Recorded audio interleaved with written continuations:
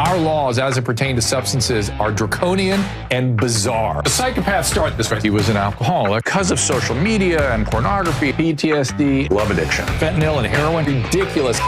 I'm a doctor, for sake. Where the hell do you think I learned that? I'm just saying, you go to treatment before you kill people. I am a clinician. I observe things about these chemicals. Let's just deal with what's real. We used to get these calls on Loveline all the time. Educate adolescents and to prevent and to treat. If you have trouble you can't stop and you want help stop it, I can help. I got a lot to say. I got a lot more to say.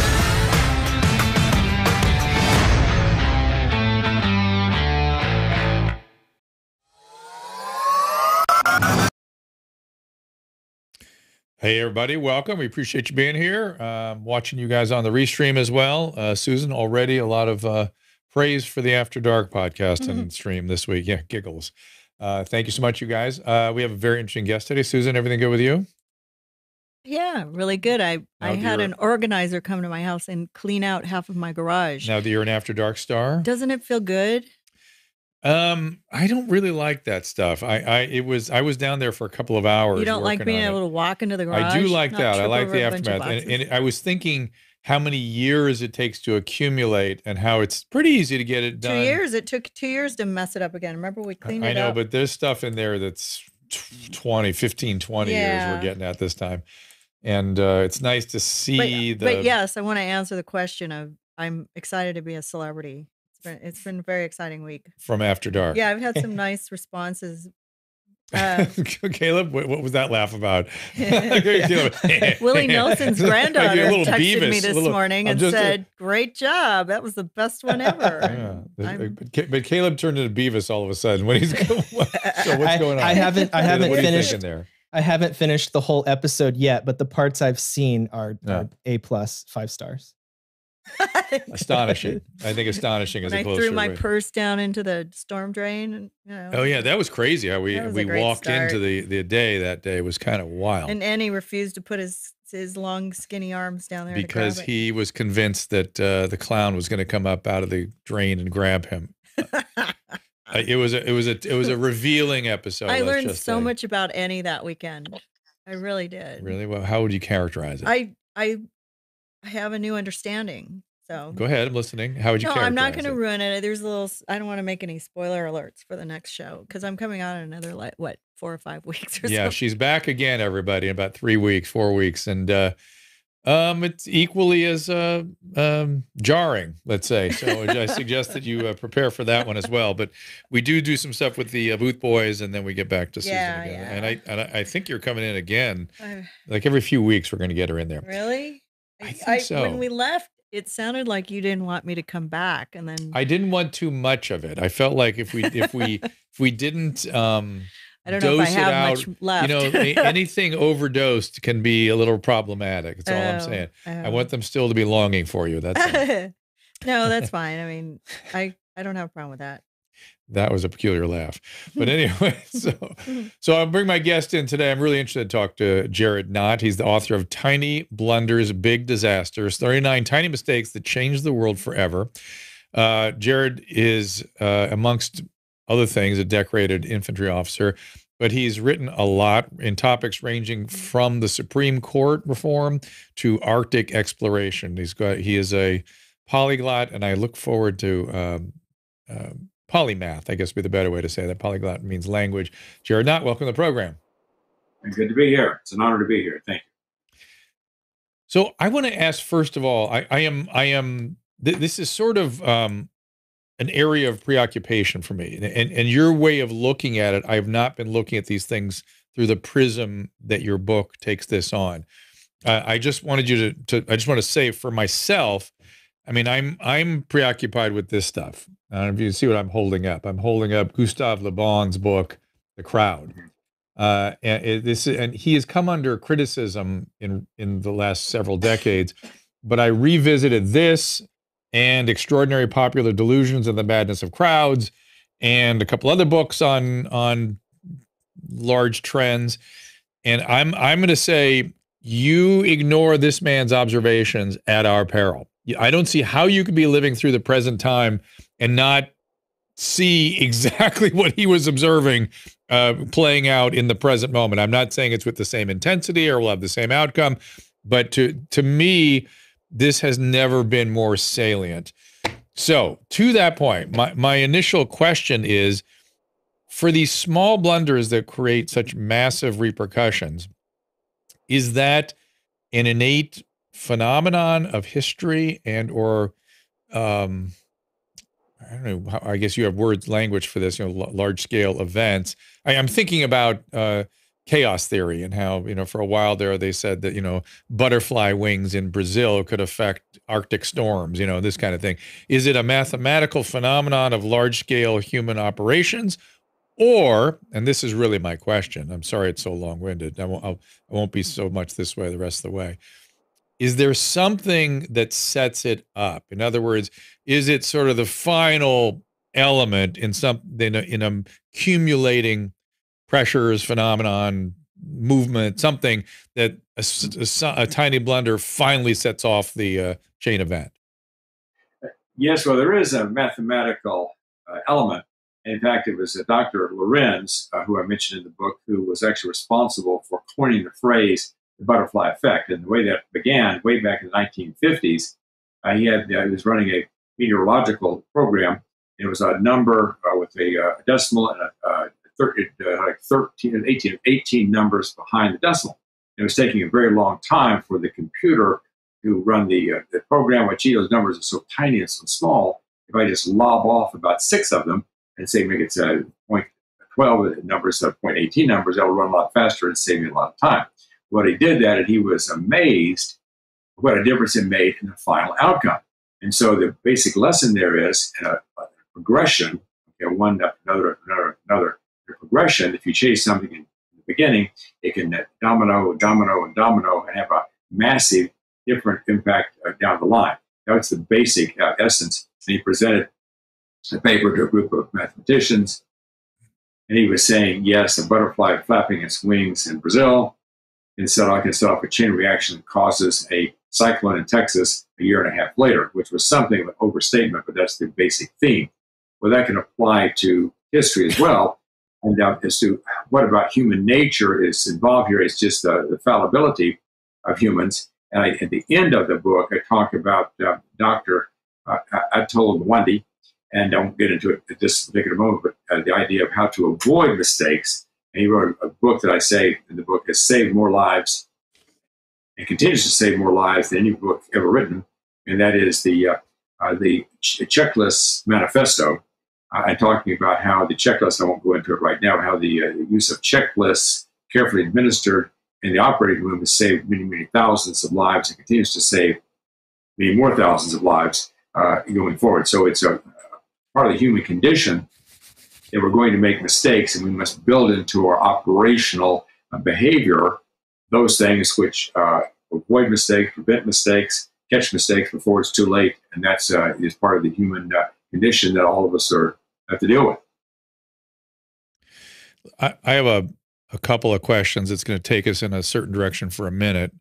And so we're going to get off the history train for a second and just talk about these checklists. So yes, for sure, operating rooms, flight decks of aircraft, these are areas where checklists are exquisitely important. It's interesting, and this is just sort of an intuition I have. In my field of medicine, we are hammered into our head internal checklists.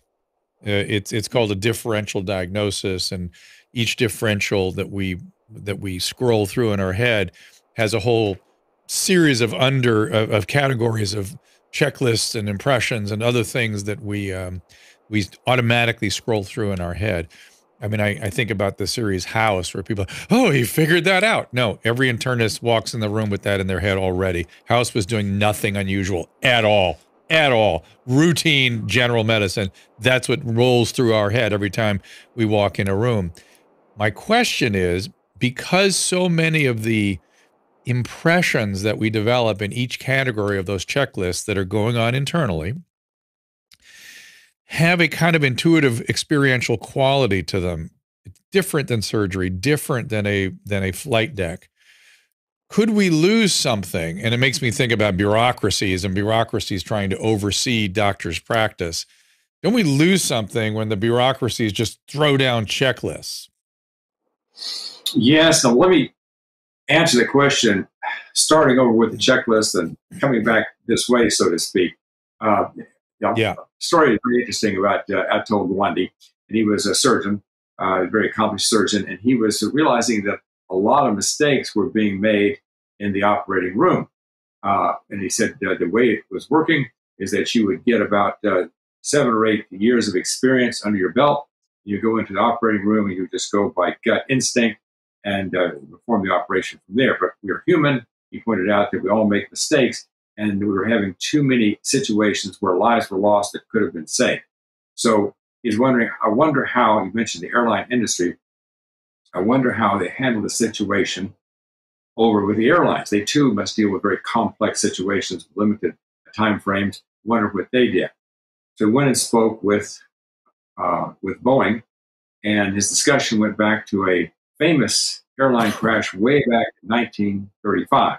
And it was the forerunner of the Flying Fortress, forerunner of the B-17. I think at the time it was called the B-299.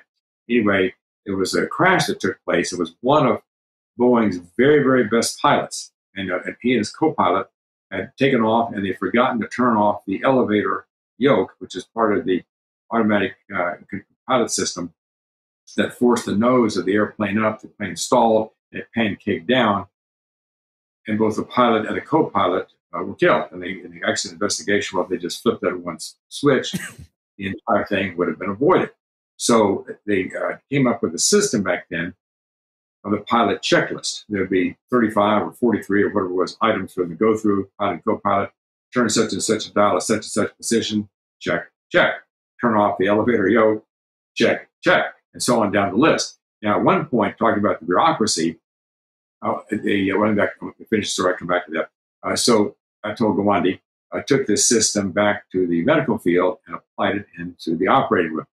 And they discovered, by the way, kind of a sidebar, they discovered that when all of the people in the operating room introduced themselves, gave their name, introduced themselves, that also reduced fatalities because it was better communication within the group. But anyway, they got terrific results. They lowered, of course, did a controlled variable study, and they lowered fatalities by an amazing 36%. Well, now it's a uniform throughout the medical industry, throughout the world. We have a checklist system. Now, talking about the bureaucracy, at one point, the bureaucrats came in and said, well, we like this system so much, we're going to give you a whole bunch more checklists to put on the checklist. 75, 80, 90, whoa. It got so bogged down and so inefficient, they had to come back to a leaner and meaner kind of checklist, I think 35, 40, something like that. But it was very, very effective. That can, talking about efficiency in accomplishing your goals, that can apply to building a birdhouse, they can apply to putting a garden together, it can apply to everyday kind of business situations, as well as the very sophisticated and advanced systems of flying and also operations in the operating room. Now you bring up the subject. Okay, if we follow this mechanical, set, controlled kind of checklist thing, are we going to be losing something in terms of creativity, in terms of intuition, in terms of insight? And that I don't have the answer for. I don't know exactly what the answer is. It is. I'm watching that happen in real time. That's why I'm bothered by it. And it's so different than surgery because nobody gets involved with exactly what the surgeon is improvising moment to moment as he or she controls the bleeding, it expands the field, determines. I mean, that's all. What is controlled is how many sponges, how many pieces of equipment, how much are you using, how much blood is. I mean, there's so many mechanical, quantitative things. But in terms of controlling what goes on in the clinician mind, that's what they're trying to do. They call those, I brought up the other day here, they call those clinical pathways. And I've noticed that that's what got in the way in COVID, got in the way terribly, where doctors were afraid to do anything that were not handed down by the bureaucrats. And it killed so many people. Oh my God. I mean, I've never seen a time, again, people have heard me say this, I've never seen a time when physicians said, go home and come back when you're really ill. That was just such a shocking thing for doctors to be telling patients with an illness that, by the way, should be carefully monitored so you can tell if somebody's getting sick so you can jump on it. No, come back when you're short of breath and your oxygen saturation's 88. Well, then I can help you, according to the authorities in charge of my hospital. Anyway, I'm going to leave that be. Let's get back in. Let's get into history. You have very specific anecdotes, and if you don't mind, I'd like to talk about a couple of them in the book. Does that work out okay for you? Yes, sir. Please. Yes. All right. Tell us about the single document that was poorly designed by one clerk in one country that changed the outcome of a presidential election and led to more serious problems. Yes, that is a fascinating story, and it really stings. It's a painful thing to go through, but it had to do with the presidential election back in 2000 down in Florida. Now, it's not the hanging chads, which got a huge amount of publicity. It's something else altogether. And it was the clerk down there in Palm Beach County. She had a lot of older people there, and she wanted to design a ballot that was with larger print so the older people would not be confused and could read it easily. And so what she did was design, it's a butterfly ballot, different context for the word butterfly. And there was a list of candidates' names on the left page and a list on the right page with a series of punch holes down the center. Well, Al Gore's name was the number 2 name on the left page, but he was the number 3 punch hole. The number 2 punch hole belonged to Pat Buchanan on the right page. Well, in the surrounding counties, Pat Buchanan got maybe 100, 150 votes per county. This one county gets like 4,000 votes. And some people got confused. They punched Buchanan's name, and they punched Al Gore's name, and they would double punch those. There were 5,000 ballots that were thrown out as being invalid. Al Gore ended up losing the state by like 456 votes.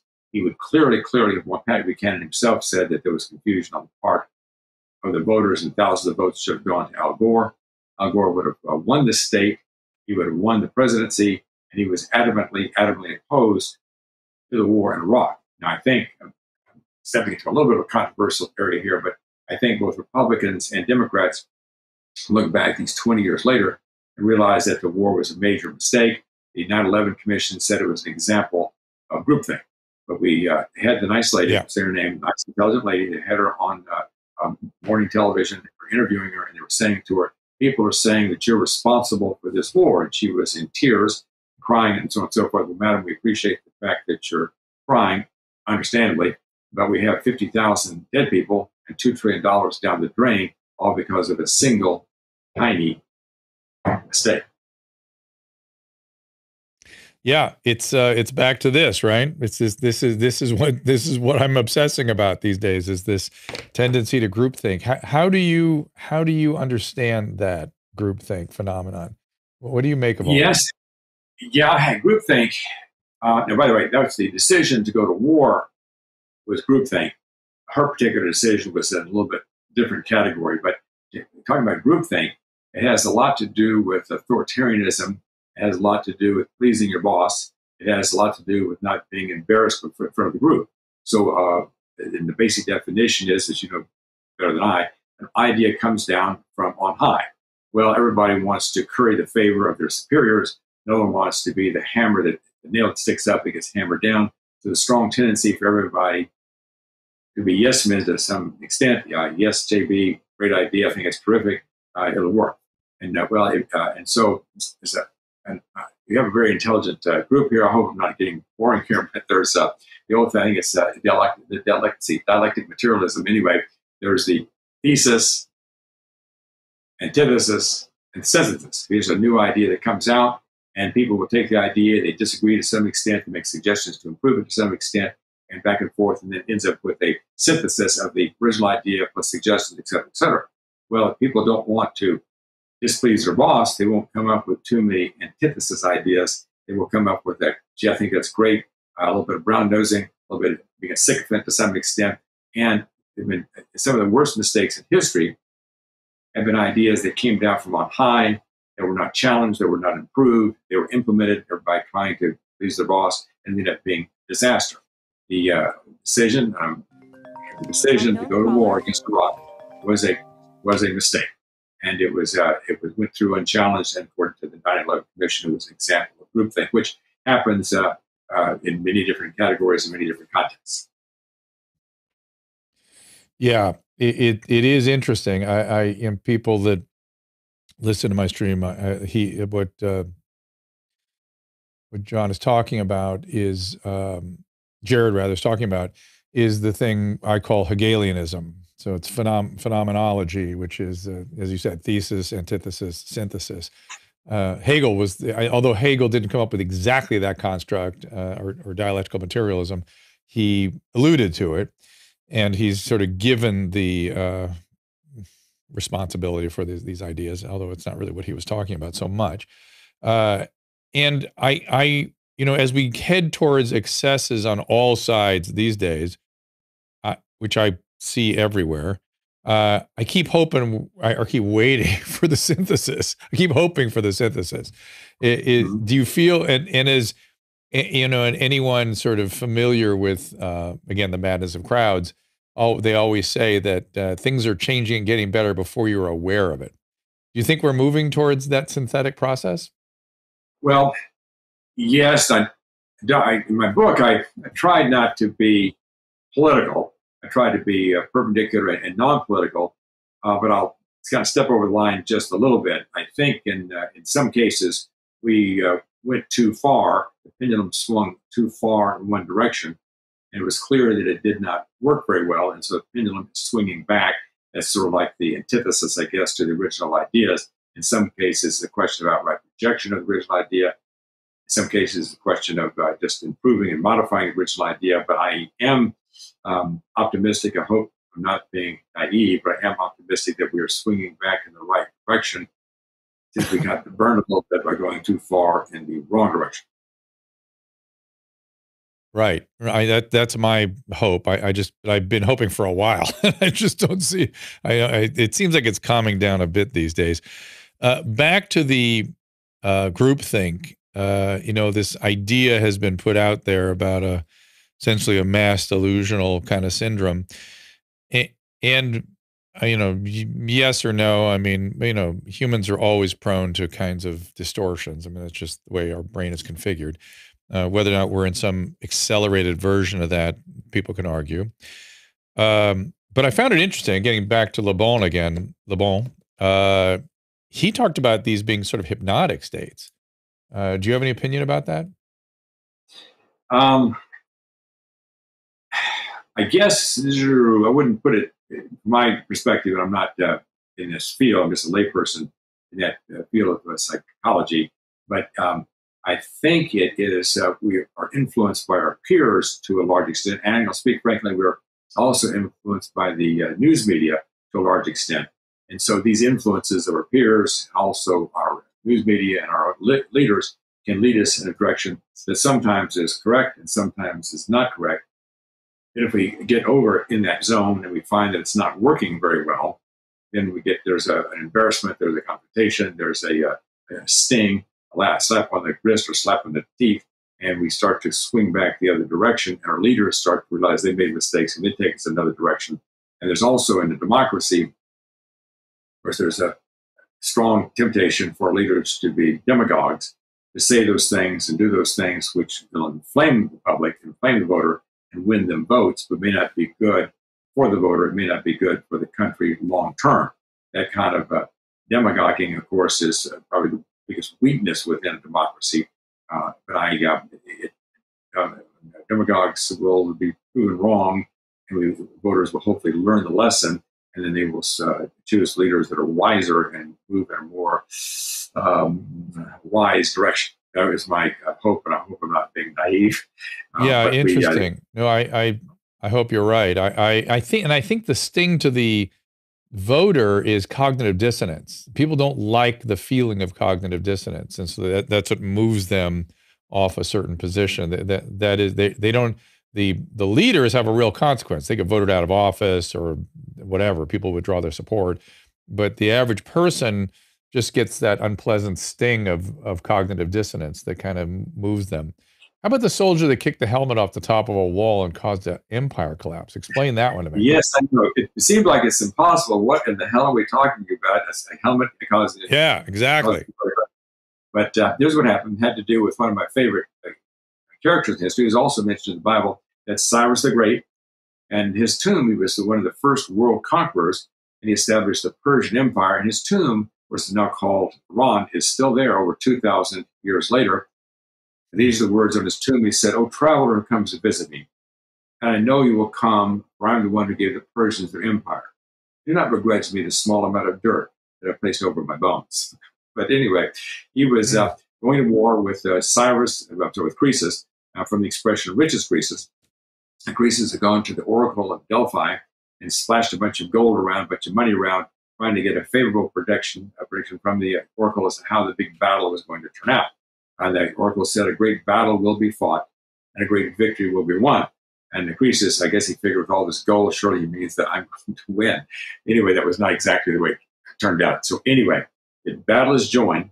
Croesus is the emperor of Lydia, and he's at this big impregnable fortress called Sardis. So the battle is engaged, okay, and then it's basically a draw. Cyrus the Great takes his troops, puts them on his ships, and sails away and leaves. Well, the Spartans are on the side of Croesus. Okay, we won the battle. They pack up and they leave and they go back to Sparta. But they did not call him Cyrus the Great for nothing. 6 or 7 days later, he turns around and comes back. Okay, now the Spartans are not there, and the battle is once again engaged. Well, Croesus, of course, sends word to the Spartans, hey, they've come back. Please come back and help me. Winter is coming. It's not clear who's going to win the battle, who's going to lose the battle. And here's came the tiny mistake. The soldier up on top of the wall, it's a big sheer cliff on one side of the fortress, and it does not man a lot of troops there because they think it's impregnable. And he actually kicks the helmet off the top of the wall. It falls all the way down to the bottom. The soldier gets off the wall and walks in a footpath all the way down to the bottom, gets his helmet, goes back up the wall, goes over the top of the wall. Well, one of Cyrus the Great's men sees him. Hey, look. There's a pathway down the side of the wall. And the next night, a raiding party goes up that same pathway over the top of the wall, goes over to the gates, forces the gates open. Cyrus the Great's men are there waiting. They come flooding into the city, and they conquer Lydia, and they conquer Croesus.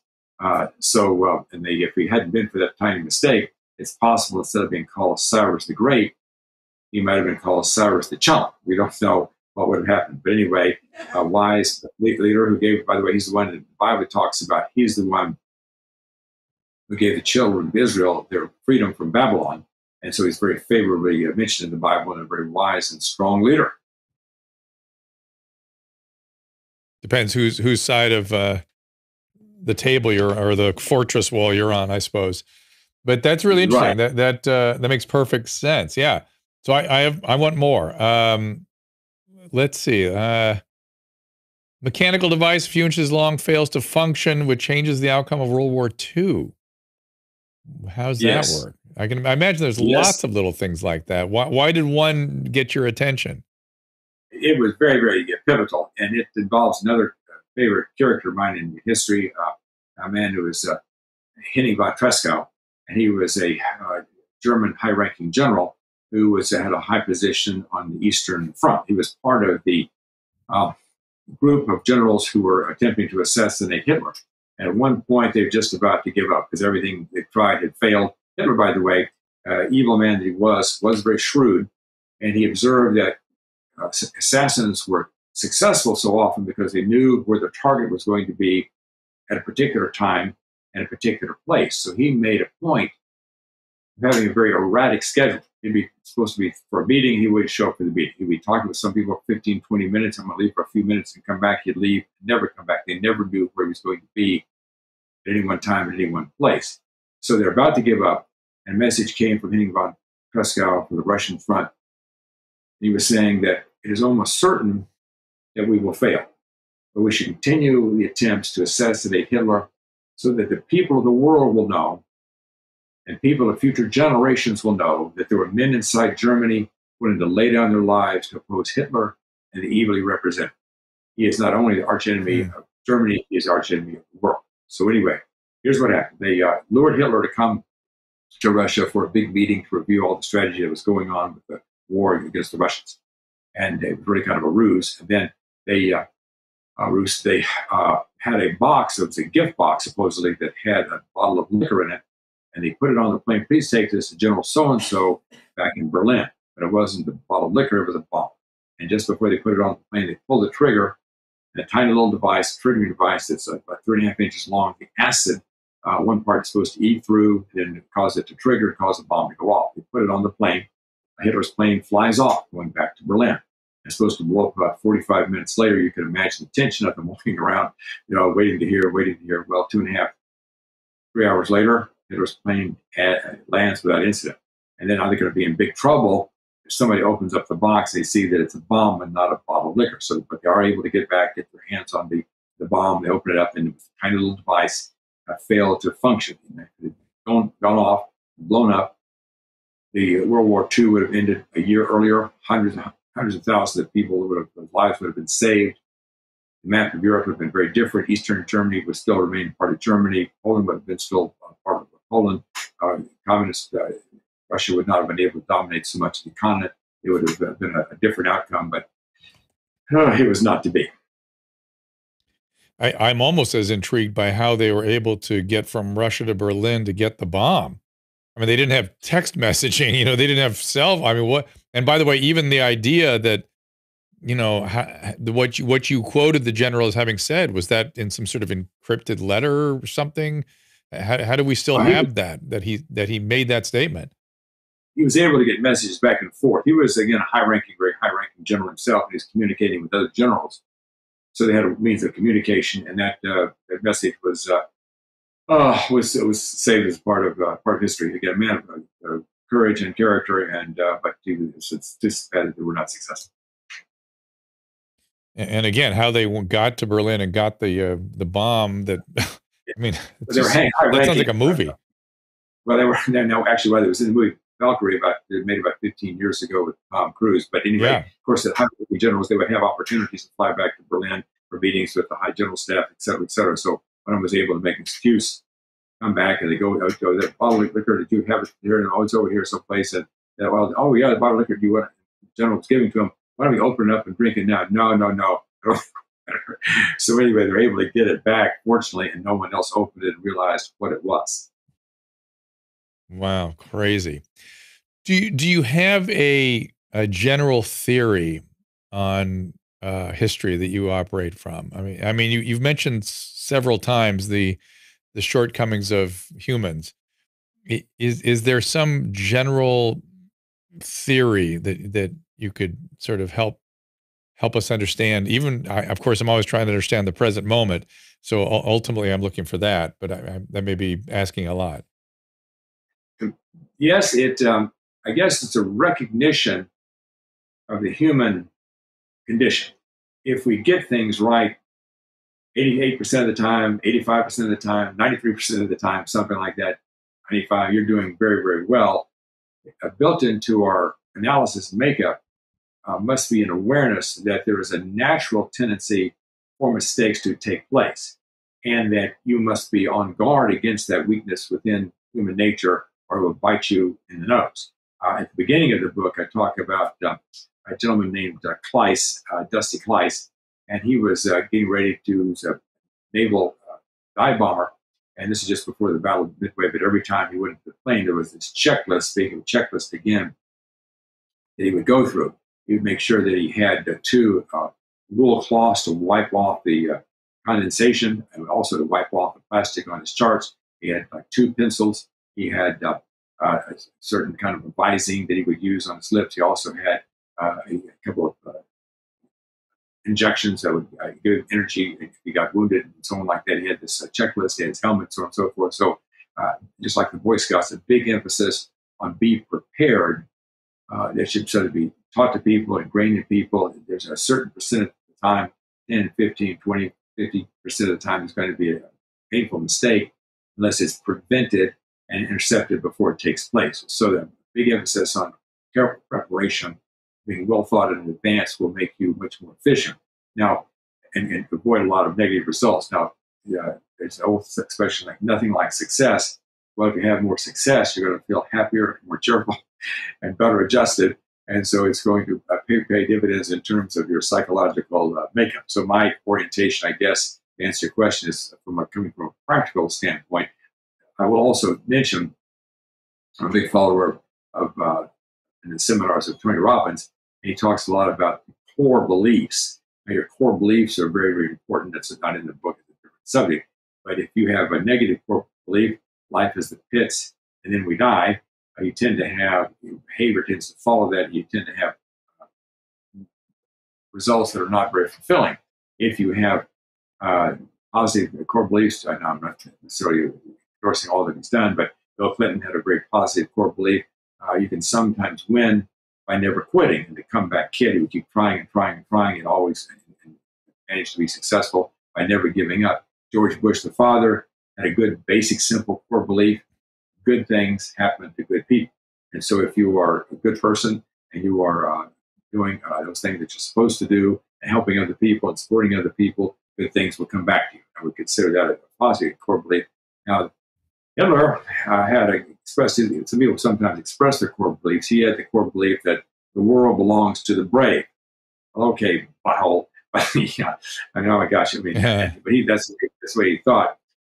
He thought like a street fighter and so on and so forth. And no matter how many people were hurt, how many people were killed, so on and so forth, the world belongs to the brave. But unfortunately, that's not always the case. It belongs to the just and well supported more than the people who are thugs, for the most part. I like that frame, that brave, just, and then more simply good. And it's interesting to me again that this mindset or core beliefs you're talking about is again flirting with this. It's very similar to the hypnotic sort of literature on the idea of intentions. You know, you set your intentions and you act accordingly. And it's different than I'm a lovable person, I'm a good person, people love me. That's Stuart Smalley. You know what I mean? If you remember that skit from Saturday Night Live a million years ago, as opposed to intentionalities. Yeah, intentionality around core beliefs, which is more about action and experience. And I think people miss that distinction sometimes. They feel like, well, if I think positively and I think I'm a good person, yeah, that helps. And gratitude helps and faith helps. All these things help. But you got to set your intention and do it. There has to be action attached. And yes, you have to experience feedback from the world. Yes, and that connection, of course, goal setting, as you know, once you set a goal, you make a commitment, and also write down your reason as to why you want this to happen. What strong feeling do you have if it does happen, if it does come true? And then there's just this motivation that comes behind that, and if that power and that focus and that idea that this is what we're going to take all the energies that we have, we're going to focus it towards this one pathway to get this one result. That, and of course, being a good person too doesn't hurt, but that is putting your abilities and your powers and your intentions set in a particular target, and many times you can achieve the target just from that alone. Yeah, I totally agree with you. I think that's really a good message. I don't talk about that kind of thing enough, and it's just sort of. Anyone that's around those ideas sees them working. I don't know that I can, quote double-blind placebo-controlled studies that show us this, but it's certainly something that I find to be true. Is that something you live by? Yes. Not saying I live by it perfectly, but there's the connection. So quotation about persistence being so extremely important.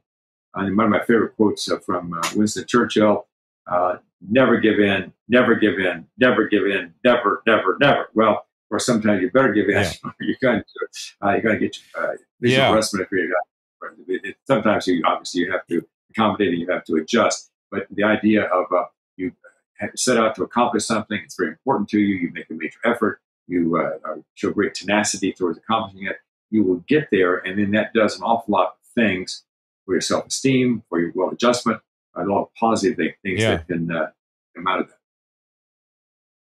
No, you're right. It builds on itself. But what I'm finding fascinating is, as I think about this with you, is that this has many different frames, but it's really the same phenomena, which is, Warren Buffett says, don't lose money, don't lose money, don't lose money, never lose money, never lose money, never lose money. That's his frame, but it's still the same thing. And then there are sort of leaderships and psychological coaches that just say, there's no such thing as failure. Failure is an opportunity. It's a learning experience. You just move on. You push past or adjust course once you've had your lesson in failure. But it's not something that should stop your movement. It's just a lesson.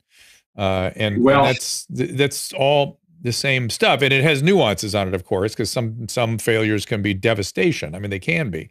But go ahead. You were going to say. Yes. Now, another thing from Tony Robbins is that everything we do in life is done for one of two things. To either avoid pain or to seek pleasure. And of the two of those, avoiding pain is the more powerful. We'll do a lot more to avoid pain than we will to seek pleasure. We'll work much harder to keep from getting fired, keep from getting an F in a course than we will to go from a B to an A. So that pain can be a powerful motivator. And you hate to say it, but of the two, of course, it is the far more powerful motivator.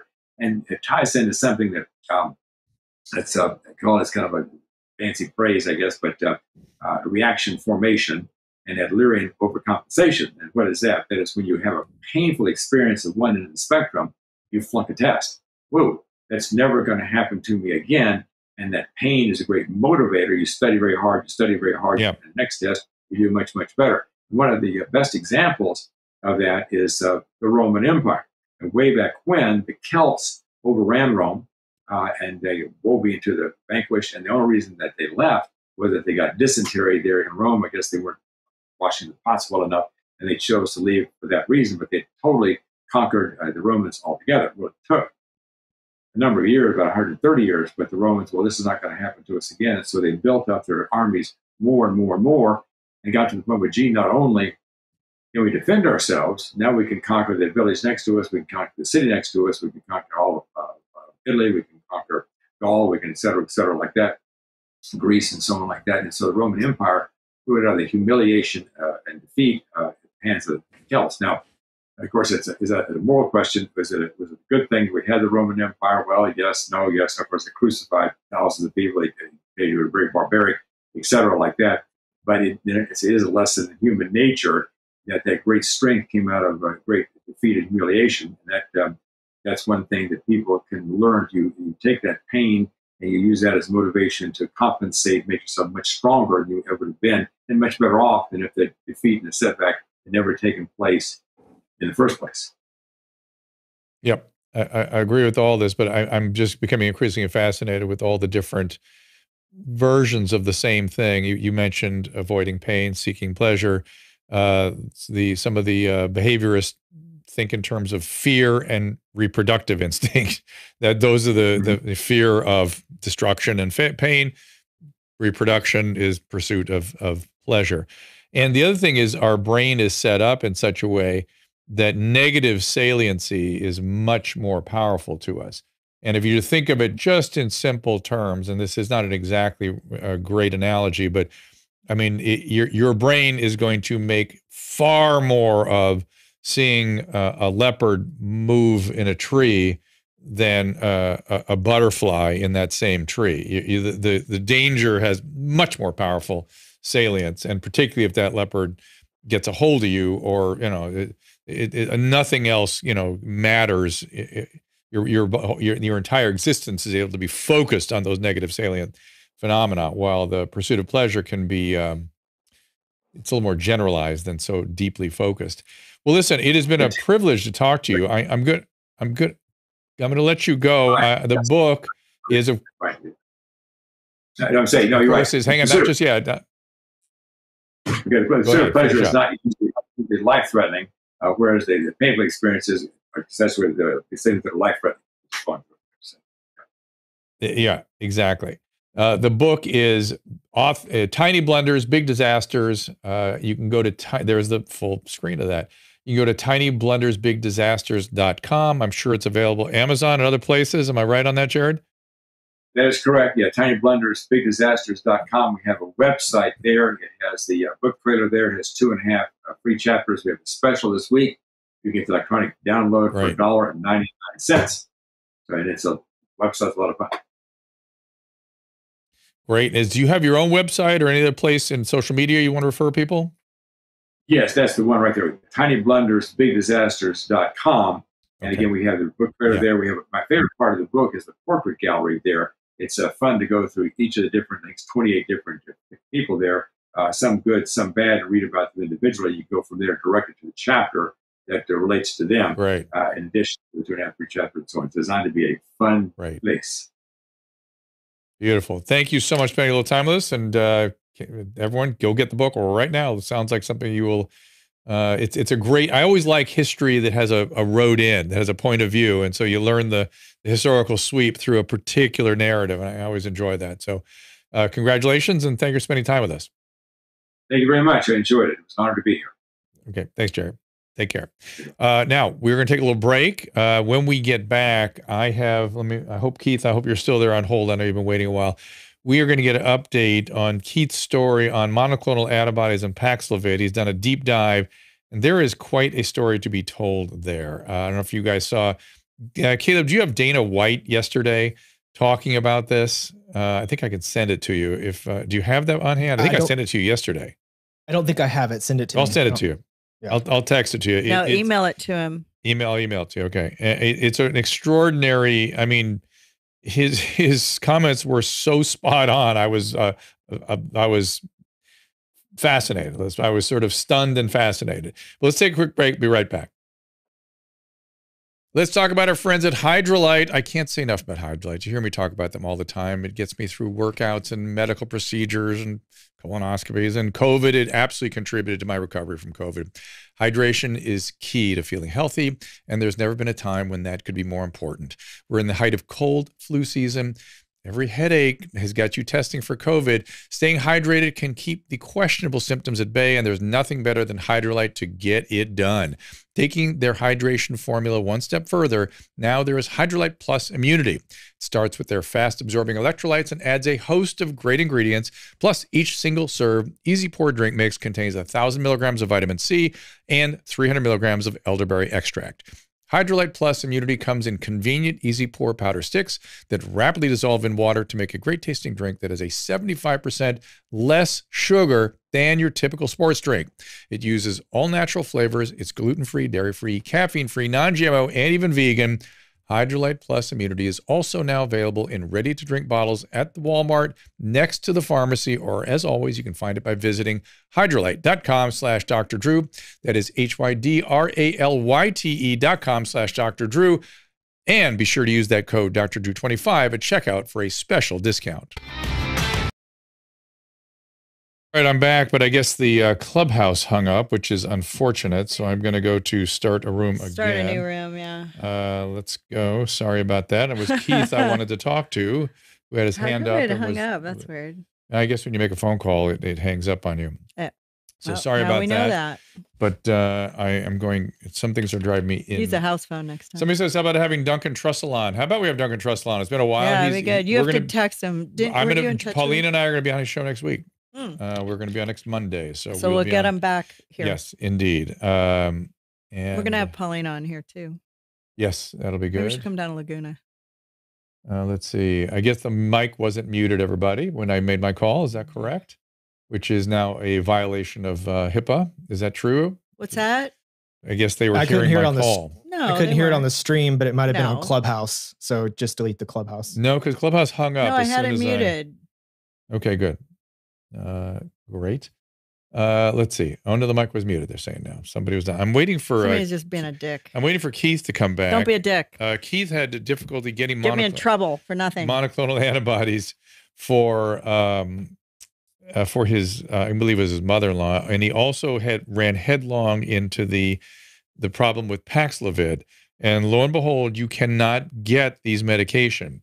And this is something that's new in the recent weeks. It was always quite available. If you remember back when I had COVID a year ago, I started by saying, look, you got to just go get the monoclonal antibody as soon as you get sick. If there's any question at all, if you're in a risk category, get them. If you're 22 years old, you probably don't need them. But if you're desaturating, your PO2 is dropping down, get them. They work. They're like crazy. And the first reaction I got was, oh, it's because you can get them. You can afford it. Free. The government bought them. They're available to everybody. And doctors were not recommending them. Now, finally, they've started being widely used. Now they can't distribute them and won't distribute them. The sotrovimab is the only one that's really works against Omicron, but plenty of people still have Delta, and they've been unable to get it. Now, what I want to play for you is a quote, something Dana White said in an interview. There's a lot of F-bombs in this, Caleb. Is that going to get us in trouble with Clubhouse? Say what? I think it's the internet, so everybody's fine with it. No. Okay, there's so F-bombs can you play this? Are we allowed to play it? So I didn't actually get to watch the clip. I just saw what you sent me. So is this an actual, this is a press conference? It's an interview. Okay. So then this should be fine. He did. As long as it's not any wrestling clips at all, they always get for wrestling clips, but I think this should be fine. No, what I would like to, I'll stop it. I don't want to run the whole thing. We'll just do part of it, but go ahead and let's roll it. And I'll tell you when to stop. I was wondering what your thoughts were with the 200 plus doctors trying to put pressure on Spotify, saying that Joe's a menace to... Are they really? Yeah. Well, how about this? Ever since I came out and said what I did, it's almost impossible now to get monoclonal antibodies. They're making it so you can't get them. You know, medicine that absolutely works, they're keeping from us. I don't want to get too political and start getting into all this shit, but ivermectin and monoclonal antibodies have been around for a long time. Now all of a sudden you can't dig them up to save your life. The doctors won't give them to you, you know. And even when I did it here in Vegas, which was however many weeks ago that I had it, like right before Christmas, I think, or something. Yeah, I made one phone call and was able to get it done. And that's not like some fucking rich famous guy shit. Like anybody could have called and you know, because that's what everybody always throws at me. Yeah, of course you can fucking make a phone call and get it. Bullshit. Everybody could have got it back then. You know, Lene had it. Lene did monoclonal antibodies and did all that stuff.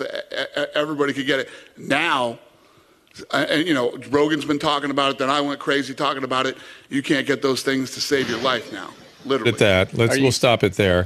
So that was just my point. Here's, and he say, I'm much more worried about him using the I word than the F word. Right.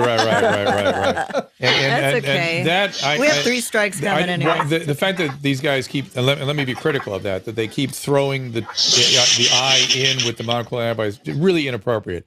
The monoclonal antibodies, the Paxlovid, these are things that measurably, really seriously work. And they make the whole I thing just not even relevant of conversation. But he goes on to say that he's astonished and he couldn't believe it. It's like nothing he's ever seen before. And I thought that's how I feel all the time. It's just amazing to see Dana White saying that. But Keith, you went headlong into all this, and thanks for calling back. I did. You rule. You live. So day 4. So to recap, I'm sorry, I somehow got bumped off of Clubhouse. No, everybody did. I had to make an emergency call and it bumped everybody off. So gotcha. So mother-in-law, day 3, she had COVID symptoms, had a positive test at home, had sent a message to her physician, and we were waiting on a response. That was this past Thursday. So Friday morning, she finally got a response. It was the response that you hate so much, basically. Keep up the good work, stay home, and if you have trouble breathing, then do something. Right. If you get really sick, we'll call you. It's crazy. Yeah. So I door busted the clinic in the morning, 7:45. I was there. I said, I need to get my mother-in-law evaluated. She's on day 4 of symptoms. We've got a 5-day window for Paxlovid, if possible, to get it. Let me stop you, Keith. Let me stop you. So Paxlovid is the Pfizer triple antiviral. There's also molnupiravir that isn't as effective as Paxlovid, but Paxlovid is shown to be extremely safe and extraordinarily effective, and you can't get it. And that is a scandal. But you tell me what you found. Yes. So I was able to get her a video visit with her physician at 8 a.m. that morning. And right after that, she got a prescription for it. And then it became the running the gauntlet to try to find it. So hold on. So the doctor said, at least, the good news is the physician had the knowledge base to say, Paxlovid would really help you. And I agree with you. Candidate, it was perfect for her. Paxlovid is exactly the right thing to do. What happened? So the pharmacy, of course, didn't have it, but we had a hint from the provider, from the physician. You might want to check Jackson, because I heard somebody got a prescription filled out there. So only 3 phone calls later, I found the one pharmacy in Jackson that had a delivery. Where is Jackson? Jackson what state? Jackson is in Amador County, about an hour away from Sacramento in the foothills. Okay, so and I can't. How did you find that out? That somebody somewhere? It was that's a crazy. hint from the physician. One of my other patients managed to get it filled in this town. You might check there. Wow. So I did, and it paid off big. I had the prescription sent over there, and when it was confirmed sent over there, I called the pharmacy. I said, I want to make sure you have it. Yes, I do. Yes, I have the prescription. It'll be here when you come and pick it up. And I did. And I brought it to her by 3 p.m. that day. How far did you have to drive to get that done? About an hour. Oh my God. About an hour each way. That was nothing. I was prepared. I was prepared to go wherever. I was prepared to go up into Oregon, Nevada, San Diego. The fact that you did, first of all, hats off to you. Well done. The effort was extraordinary. I myself have been, I've not made, there was a week or two ago now that I was really searching for it. I called wholesale pharmacies. I called everywhere. That's not going to help. And all I got was California's a shit show. Good luck. Well, let me break it down for you. This may be very helpful to you and your patients and anybody listening in California. And every state may have its own tire fire, but 149 retail pharmacies in California appear to have been sent products so far. There's a total of 243 retail pharmacies that are listed on California Department of Public Health's website as antiviral providers. There's a total of 381 antiviral providers. I'll send you the link, Drew. Okay, thank you. And the shipments seem to be increasing in the last week. There were, in some cases, 100 courses being sent to here and there. Mostly, though, it seems that the largest shipments are going to community health centers. They're not going to retail pharmacies. What is a community health center? Let's just say anything that's not what looks to be obviously a retail pharmacy, in my view, from just the names. And I've looked up a few websites. They're free clinics, community-based stuff. It's kind of all over the map. It's kind of hard to tell. I've just done some kind of cursory number crunching with it, but it seems that the most recent shipments, there's still some courses available, because it's interesting. There's a column that says how many courses are still available as of 3, 4, 5 days ago. Now those numbers are a little bit out of date now. I passed through Stockton on my way back from a trip I took this weekend at a couple of pharmacies that supposedly had 10 and 8 left. There were 0 and 1 left from the 2 retail pharmacies in that town. It's unbelievable. So I know. I don't understand it. And this is what's really going to kick you off, Dr. Drew. Yeah. California's COVID-19 website makes no mention of antivirals. If you search for the word Paxlovid on that website, 0 results, like they'd never heard of it or something. Whereas contrast that with Florida. Their COVID-19 website highlights where to get a vaccine, how to prevent, what to do if exposed, and what to do if you get sick, including monoclonals. Yes. With a treatment locator feature. That's really good. I've been saying from the beginning that the public health push should not be isolate in your house. It should be, here's what to do if you get sick. Here's where you go. Here's what the treatments are. Here's how you get it. This is what a low PO2 means. I mean, really, they should be educated, just like we did with HIV. It was the same thing.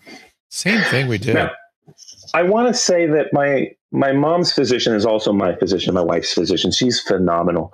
It's possible that she didn't mention the Paxlovid because it's so hard to get, and it might have actually put a burden on my mother-in-law to get a prescription that she would have such difficulty being filled. I get that. And so, not everybody's got a son-in-law who's totally tuned into this and willing to drive hundreds of miles if necessary. Yeah.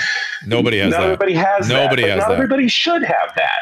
It shouldn't have to come to that. Is really the point. Of course not. I shouldn't have to have the secret knock and handshake to get this medicine that is, the underground, really promising.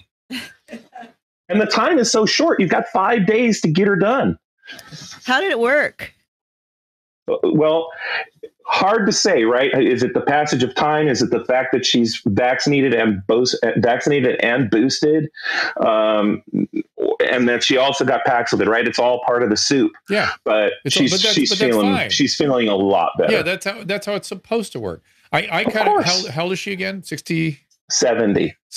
Yeah, I mean she would have had the crap kicked out of her if the Paxlovid hadn't been there. Did Any she ever comorbidities? Being 70. Yes, asthma. Had some clotting history. Yeah, it's good. I'm glad you did that, and it will be more available soon. Able to get it done. And let's be clear. Was it free? Absolutely free. In fact, at first they asked for a photocopy of her insurance card, but then they called me back and said, "It turns out we don't need billing. It's all paid for." I said, "Yeah, that's what I told you." So here's how the government buys all the product. They bought out the product, and they can't get it to the patients. That's what government healthcare is. Do you like it so far? We digging this? The government cannot do things. The government can't get shit done. Cannot. What's crazy is that according to the list that I'm seeing of the so-called courses available, which again is probably several days behind, a lot of them are sitting on the shelf at these community health centers, from what I can tell. Of course they are. And by the way, if you're, low income, whatever, you can still walk into a Rite Aid. They're not going to kick you out. Of course. You don't even need an insurance card. Like I said, you just walk in with your prescription. If they have it, they'll fill it. They'll give it to you. Have a nice day.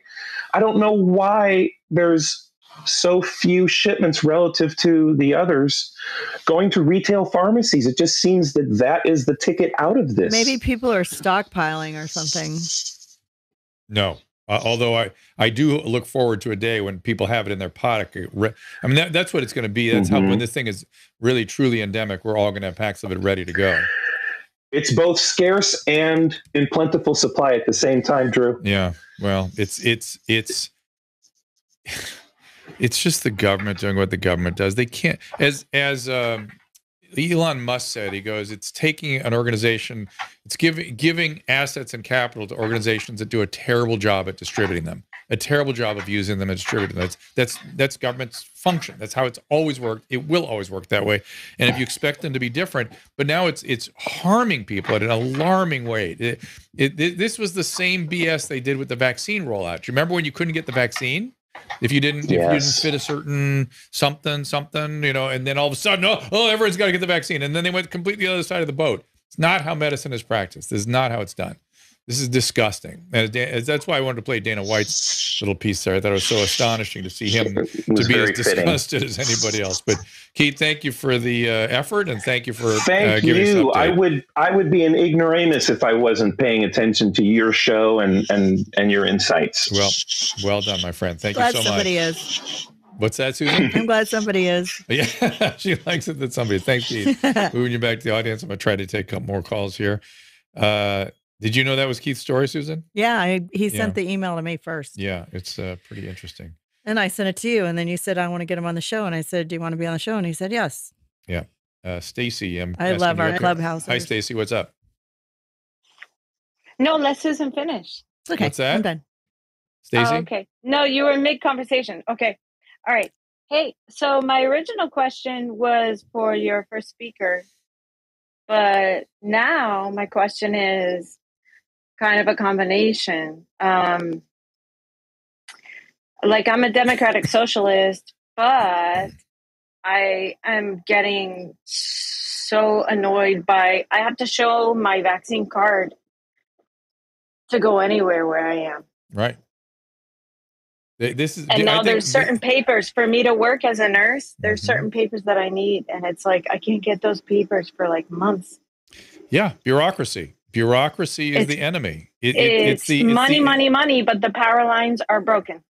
Everything's broken. Bureaucracies are not designed to render services to humans, to help humans. It's not what they do. That has to be done one human to one human. Somebody who's trained, somebody who's the patient's motivated and listening, and the caretaker is properly trained and properly caring about the object. And then those two. Anything on top of that is an inefficiency. It's making it worse. And to me, that people are just getting what's going on right now, because people can't get monoclonal antibodies and Paxlovid, is a scandal. And why it's not being reported that way, I don't get it. I know I'm taking up your time, but I had no idea about this. I'm a nurse, but I took time off once COVID started to take care of grandma who died. And they said she was COVID negative, but a random respiratory failure in one day. Oh, hold on. Keep going. I'm sorry. But later, depends on the age. I mean, if she's in her 90s, that happens. That's how they die. 70. She was 70. But whatever. Weird. That's weird. Whatever. Yeah. It was very random. Very random. She hurt her ankle and was staying with us. Anyway, my point is, I'm here on U.S. territory in the Caribbean, and I can't enter a store without showing my card. I can't even go through a drive-through without wearing a mask, which is fine. Fine, I'll do that. But can we fix the schools? Can we fix the power lines that are broken? Can we focus on some other stuff? I'm a nurse. I understand checklists. They are important.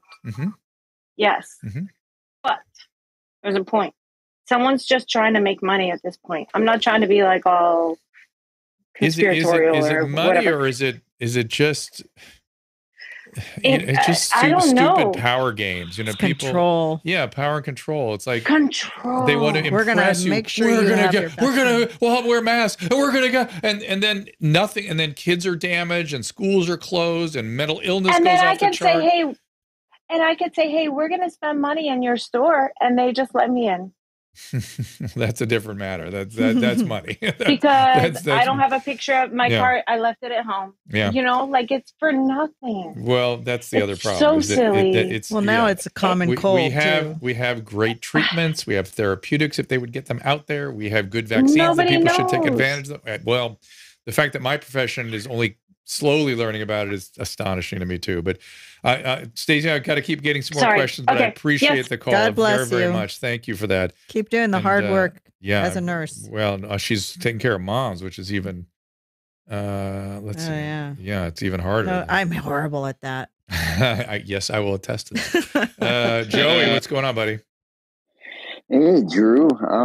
God, man, just listening to your conversation really just like throws me back. It's just insane. Like, do you really feel that it's just like, you really feel it's just complete incompetence, or is there nefarious stuff going on? I think I don't think it's nefarious. I think it's unorganized. Well, there's an enemy in all of this, and that is bureaucracy, right?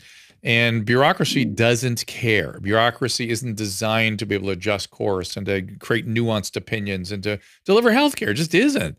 And so the more bureaucratic, the worse it gets. And, you know, that's it. It can't adjust course. It can't think for itself. It can't care about anybody or anything. It's just very sad, really, when you ask about it. And then the games are all sort of, the games are the madness of crowds. Read this book, please. And you'll be like, oh my God, it's like, it sounds so familiar. And do you think I remember last time I read this book, it was under considerable heat as being inaccurate and way off and speculative. And now I'm like, well, just look at what's going now. But do you think if Trump was in office that we'd have this infrastructure problem? It'd be different. It'd be a whole set of different problems. It would be I know, but the same stuff, different. Having access to medical stuff, like he got all those look, California is in the ventilators like overnight. I know, but look, California is in the condition it is. Remember, California, if Trump had stayed president, California was not going to allow the vaccine to be rolled out. That's what the governor said. I understand that, but what I'm trying to say is, if he remained president, we would have been the same sorts of problems, just different. I just same feel stuff like going on. The infrastructure is not keeping up with it. You know, they're not good at what they do. Right. That's right. And it's supply and demand. Sorry, I like listening to Brett Weinstein, and he brings in a completely different angle. He just really feels like if you look at the whole history of Fauci and the funding, he kind of like pieces it together in his mind, like it's impossible to trust Fauci. But this is his first encounter with the guy. I've been dealing with him for 40 years. He was, but I don't think Fauci. And I know him to be. I know him to be a good clinician, a great scientist, a good leader. He's been very, very, very good. Something happened. Something happened to everybody, and it's in this zone. I'm telling you, it's in the zone of the madness of crowds. Everybody was affected by it. I'm trying to understand how I've been affected by it. I can't quite figure it out. But there's and Malone called it what do you call it? The delusional, what's the syndrome he called? Mass delusional psychosis. Mass psychosis. Yeah, delusional psychosis. We're all talking about the same thing. People's thinking is all off, is disturbed. The decision-making is off. And it's everywhere. It's ubiquitous, and it's weird. That's why that's happening. It's happened many, many times in history, my friend, and it's happening now. And we need to pay attention to it because it doesn't go to good places. So it feels like there's sort of, there's forces at work, but the force is, this is the vagaries of the human mind. These are the weaknesses of the human condition being played out as they have many, many times before. Yeah, I mean, I've managed restaurants, and it's hard to get a crew together to be on the same page, and to think it's like all organized does feel outlandish to me on one hand, but then just see all of this incompetence going on just makes me feel like, geez, is anyone trying to repress? Is it about health? Mm-hmm. And no. it does mess with my internal meter. My intuition gets thrown off with it all. Go ahead. I would love to give you a bottle of my hot sauce if you wouldn't mind sending me an address. I want to get you some. Send a note to Susan? Contact at Dr. Yeah, contact at drdrew.com. And Drew can't eat hot sauce. I can't. I can in my advanced age, but many of my family members can. So we will get on, and I love it. Thank you, Joey. Makes his butt smell. More than it makes me. Right now we have one side of the family that can't eat anything with spice in it, and then my side. Yeah, I think I'm going back into another diverticulitis episode. Oh no! Right now, which is awesome. From what? What did I put in your food? It's time. It's like every 4 months I get it. That's just the way it goes. Oh no! Let's see. So here's the deal. Get a caraway seed in there. I don't know. That'll do it. Honey. Sometimes it just happens. Caleb, that's my side. I know. Caleb with the Crohn's disease. That'll do it. Yeah. I can't slip a caraway in there. And nope. Crazy. All right. Well, listen. It's been an interesting show. I've really enjoyed talking with everybody. We will be back again tomorrow, correct? Let me look at my schedule. Tomorrow, Kelly Victory. Oh no, I thought you were keeping that a secret. Well, she's not promoting it out, so no. Tomorrow's Kelly Victory. Yes, I know, but you were. We're gonna really catch up on this subject. We can talk about it, but I just haven't put it. Yeah, we can talk about it. I'm not putting it in the title on YouTube because we don't even put the last name Victory. By the way, YouTube. Did you see that Peter Attia's conversation with a vaccine expert about vaccine hesitancy and about what a problem it is and what we should do about it was silenced by YouTube just for talking about vaccines? Period. Oh yeah, I saw one on there and they were like, well, no, I was supporting. They were presenting research about how vaccines don't cause autism, about why it still killed it. Right, they don't cause autism and why people should take their vaccines. He got silenced. This is disgusting, everybody. It's out of control. Remember this moment. You don't want this to happen again.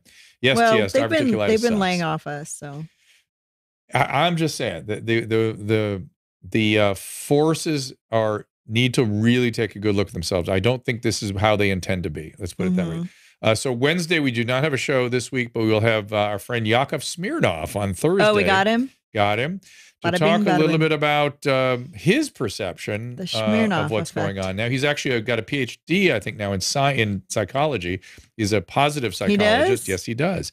And last time I interviewed him, he was very hot on the research he had done. Good for him. So we will look at that. And I believe we have Heather Dubrow coming in. We got to hey, Caleb. Susan, Heather Dubrow coming in on the 25th. We do? Mm-hmm. Oh, good. See, where have I been? Mm-hmm. So, is there a way that we can turn his phone off? His yes, notifications? I can do that. Yeah, Susan, I can do it. It's my fault. Yeah, Caleb is instructing me to do that. But, my fault. All right. I love you, honey, but your I know radio skills. Thank you to Clubhouse. I'm going to end them there. We'll see you tomorrow. Bye. Get the bobblehead. DrDrew.com/shop. And yeah, I appreciate everyone being here, and I've watched you all on Restream. A lot of fun today out there on Restream. You guys have been sort of on fire, as often the case. And Susan, I wish you'd turned all the trolls back on for me so I can actually see what everyone's reacting trolls? to. There's always a few lurking around, and there's some good ones now. It wasn't that bad. No, it wasn't bad. No, I'm not kidding. It was there good. was one robot, and a lot of. But Tom Cigars nailed him. Yes, I see Tom's reaction to it. I don't necessarily think I get to see the inciting influence, but a lot of love for Susan on After Dark. So I think that's something everyone needs to get those ratings up. Tell themselves to, yeah, because it's. I think she's outdone Christina P. I think she does. We are doing pretty well in the comedy section on YouTube, on iTunes. I haven't looked at it for a really long time, but you're in the top 100, honey. How about that? For comedy. You're in the top 100 for comedy. That's weird. Impressive. That's a big deal. It's weird. And I'm somehow a part of that. You're the catalyst, as they say. All right, everybody. Thank you so much. We will see you tomorrow at 3:00 Pacific. I started menopause when I was in my early 40s, and I was miserable for like 10 years. Yeah. He would like go a week or so without sex, and he'd get this like sulky look on his face, and I was like, oh shoot, looks like I have to have sex now. Like, you're making the boys very happy. Keep going. Oh my God. He would walk by the bed a certain way, like, I was like, oh shit, he's horny. Like, we got to do something about this. Gentlemen, any questions? I know. It was really sad. My man.